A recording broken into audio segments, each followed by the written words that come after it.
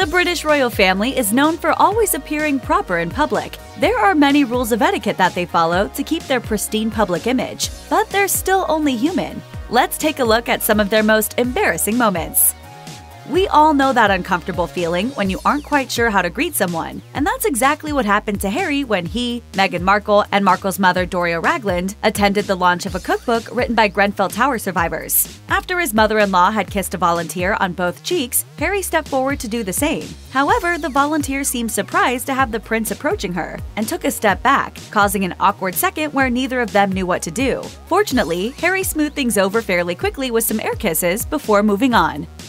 Kate Middleton is known for her exquisite style, but that doesn't mean she hasn't had her share of wardrobe mishaps. One of those embarrassing royal moments happened when she and her husband, Prince William, visited a National War Memorial in Delhi. While the two of them laid down a wreath to honor the dead, the wind began blowing Middleton's dress up. The Duchess was reminiscent of the famous Marilyn Monroe photo, with the white dress blowing up around her. But a war memorial was hardly the time for a homage to old Hollywood. Prince Harry and Meghan Markle attended their first public event after their wedding in May 2018. According to BBC News, the newlyweds made their debut at a garden party to honor Prince Charles, Harry's father, for his charity work and military affiliations. Though picturesque, the garden location attracted some uninvited guests, and while Harry was giving a speech for his father, he was interrupted by a bee. At first, the prince tried to ignore it, and then he gently swatted the bug away. Harry simply made a joke out of it all with his usual charm, saying, "That bee really got me." As head of state, Queen Elizabeth is often tasked with greeting foreign dignitaries and political leaders. Sometimes things get tense when those visitors don't know what's expected of them while interacting with her. During President Donald Trump's 2018 visit, he seemed unsure of what to do when the Queen brought him to inspect the royal guard. The president first walked in front of the Queen, then he stopped abruptly, so she had to walk around him to direct him where to go next. The interaction was awkward to watch, and some people also found it disrespectful. However, if the Queen saw this as a snub, she didn't show it. After the initial bumbling, she calmly directed President Trump where they needed to go to finish their public appearance. Along with the many foreign dignitaries the Queen interacts with, she's also met many celebrities. With all the handshaking and greeting she does, she's bound to forget a few names. So maybe it shouldn't have surprised anyone when Queen Elizabeth II didn't recognize Madonna. The pop icon met the Queen at the premiere of the James Bond movie Die Another Day, for which Madonna had not only sung the title track, but also appeared briefly as a fencing instructor. Understandably, the singer appears quite nervous as the two shake hands. The Queen then turns to her aide to ask who Madonna is. After being informed that Madonna had sung the title track for the film, Queen Elizabeth still didn't recognize her. Far from offended, Madonna found it all funny, especially after the Queen failed to recognize other cast members like John Cleese and Rick Yoon, and could barely hold in giggles.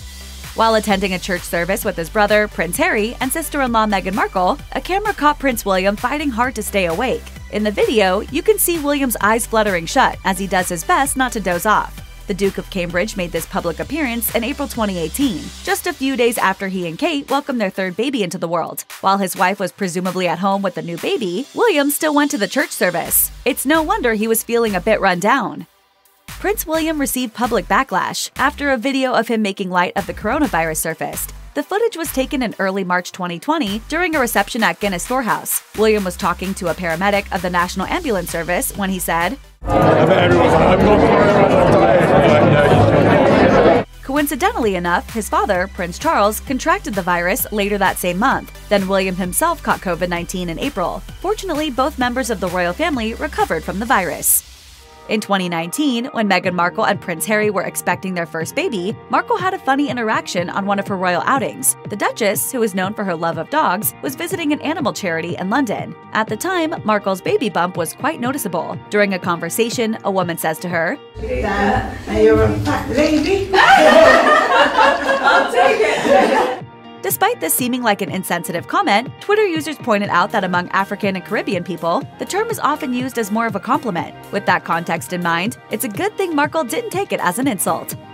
With the portrayal of Princess Diana and Prince Charles' rocky relationship on the Netflix original The Crown, interest and speculation have been rekindled about their marriage. One of the most notable moments in the television series was when a reporter asked the couple if they were in love. Diana confirms that they are, while Charles responds uncomfortably, "Whatever in love means."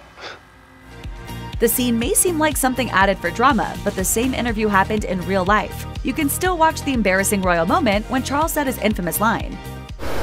whatever in love means. The royal family may be known for looking prim and proper at all times, but on the day of Princess Eugenie's wedding, many looked more windswept than elegant. Princess Eugenie married Jack Brooksbank on October 12, 2018, and the couple had a bit of bad luck since it just happened to be a particularly blustery day. As a result, many of the esteemed guests got caught up in gusts of wind on their way to the chapel. Ida Field's mother, Gwen, even lost her hat at one point. Fortunately, someone walking behind returned it to her before it got too far.